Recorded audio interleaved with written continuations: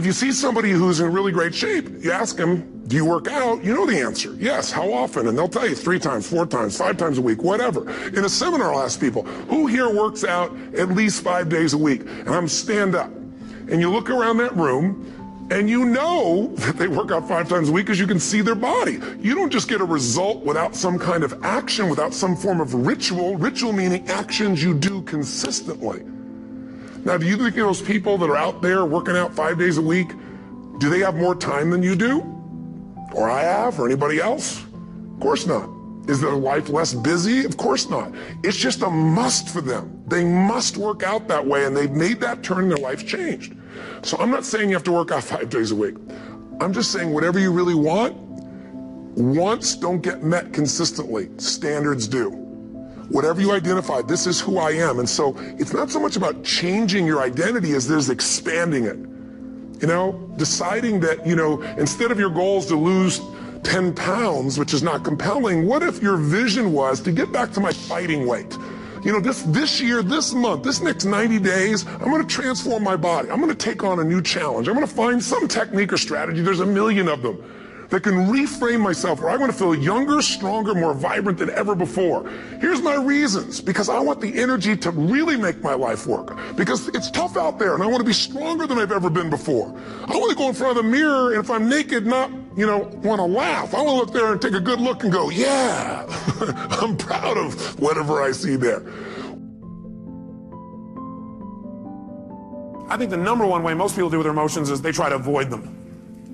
By the way, how effective is that? No. You might do it for a moment or two, but most people, they just try to avoid feeling. Isn't that true? People who don't like to feel negative feelings are so afraid of negative feelings, they try not to feel any feelings. Now, if you don't feel any feelings, you really are going to have some pain. Because that's what life is for. Life, part of the juice of life is expressing and feeling. But sometimes people have had so much pain, they say, I don't want to feel anything. It never works, because eventually it comes out anyway. And then you feel bad about never having felt bad. You feel bad about the fact you didn't feel good. You have a sense of loss because you didn't feel things. Second way people try and deal with their emotions is they endure them. They're going to grunt it out. I'm going to endure these. I'm going to make it through this.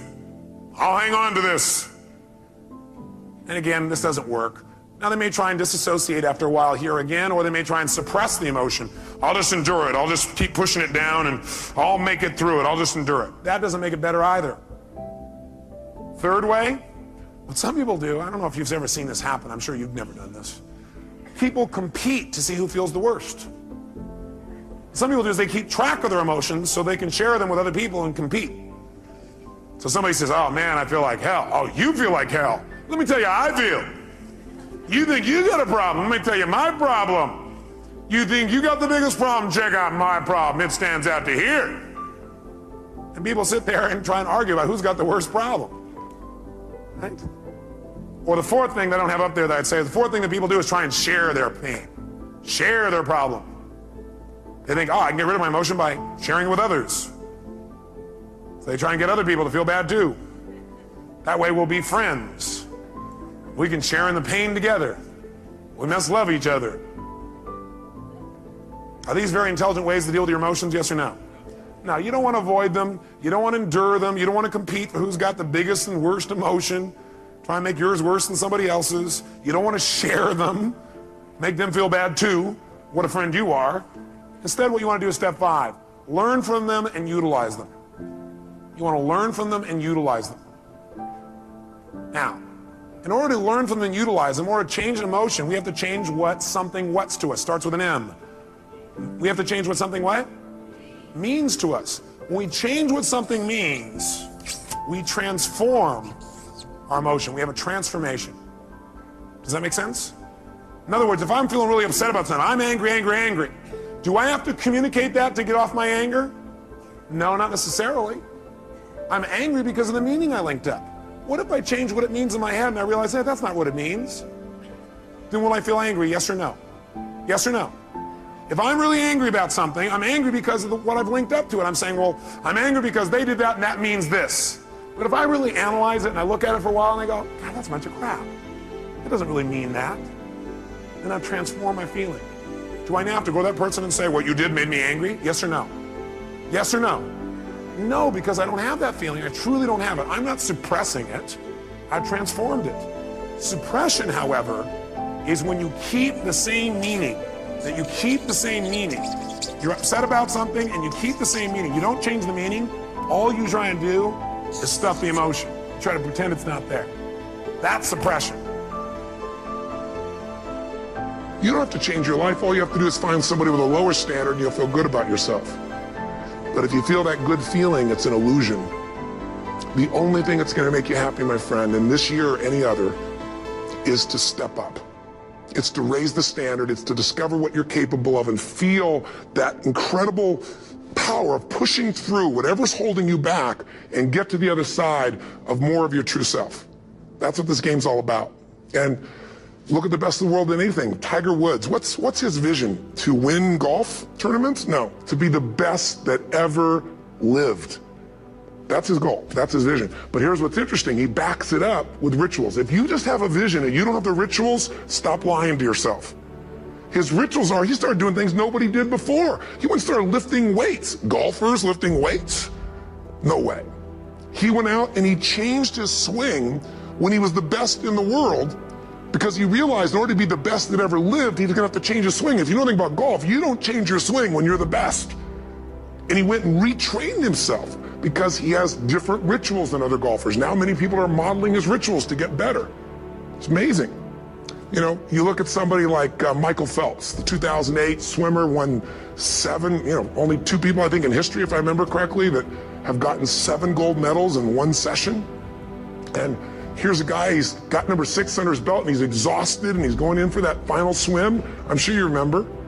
And how does the guy win? By 1/100th of a second. What would you need to do differently each morning if you're going to be that kind of energy, that kind of strength? How often would you work out? What days would you work out? What time? A ritual is something you do consistently, usually at a specific time, so it becomes automatic. Let me tell you something. Willpower doesn't last, but rituals can last a lifetime. I bet you have some rituals in your life right now you've been doing for years, even though some of them don't serve you. I'm just saying, wake yourself up. If you want a new year and a new life, you don't need to start on January 1st. Start today. Start with this little video. And just begin to see what happens and see how easy it is to just do a few little rituals. Don't do them all, just do 2 or 3 new things. And you know what happens? You'll get momentum. Because once you discipline yourself in one area of your life, you feel yourself doing it in other areas as well.